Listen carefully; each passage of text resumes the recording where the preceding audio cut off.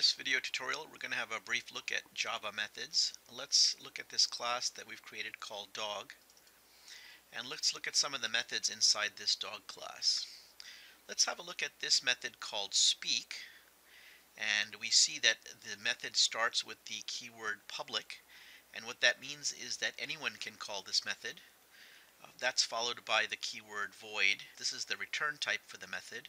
And the void return type means that this particular method, called the speak method, does not return any kind of an answer to whoever invoked it.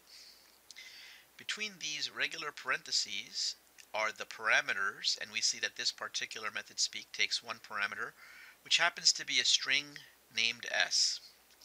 This variable name, it's important to understand, only lives between this curly bracket here and this closing curly bracket there. You can see that it's being used right here inside the body of the method. Inside the method are all the instructions that get executed each time the method is invoked. If this return type is not void, let's say it's an int, for example, then the method must also return an integer answer to the caller. One way of doing that would be something like this. In this case, we would be returning the value 5 to whoever called the speak method. I'm going to put this method back now to the way it was. Let's have a look now at some methods that change the instance or the state variables of the dog.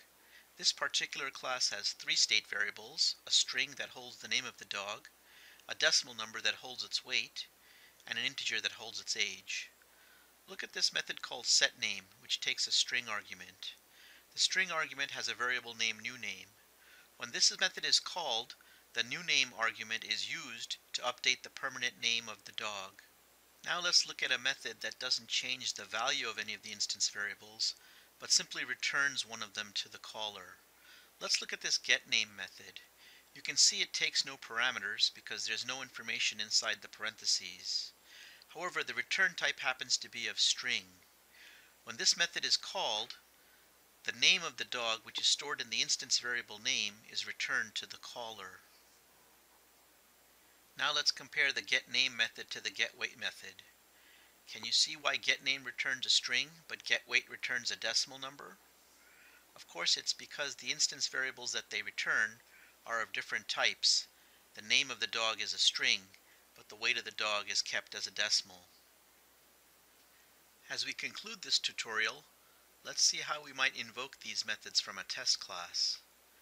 When your English teacher taught you how to construct English sentences, you can see that the noun and the verb patterns are distinct here.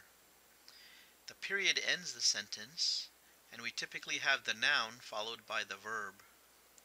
In Java, we have a slightly different structure.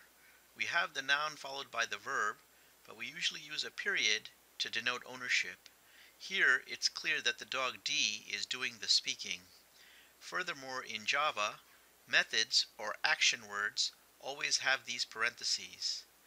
Also, whereas a period was used to end your English sentence, in Java we use a semicolon to end each line.